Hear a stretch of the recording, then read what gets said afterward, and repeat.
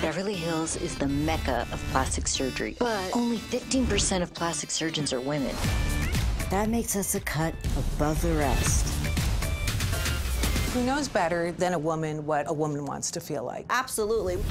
I am Dr. Michelle Lee. I specialize in facial plastic surgery. I'm Dr. Kelly Colleen. Being a female plastic surgeon gives me a special edge. I have a different relationship with boobs than guys do.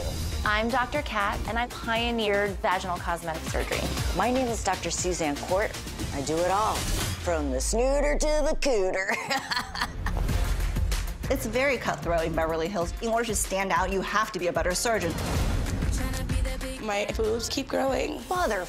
This is too big. I've got another face on my face. Having a third breast is very difficult to live with. I lost 200 pounds, but I can't see the results. This stomach gotta go. As a female surgeon, it's hard to have a personal life. I want to be good as a surgeon, good as a mom, good as a wife. Plastic surgery, it seems like it's all about the outside. Male doctors assume that I want bigger boobs. I just want to punch those doctors. Yeah. But really, it's all about the inside. I have a deformity that I have been insecure about my whole life. This is life-changing for me. My elbow is killing me from all the freaking liposuction. Dr. 90210, coming this fall, only on E!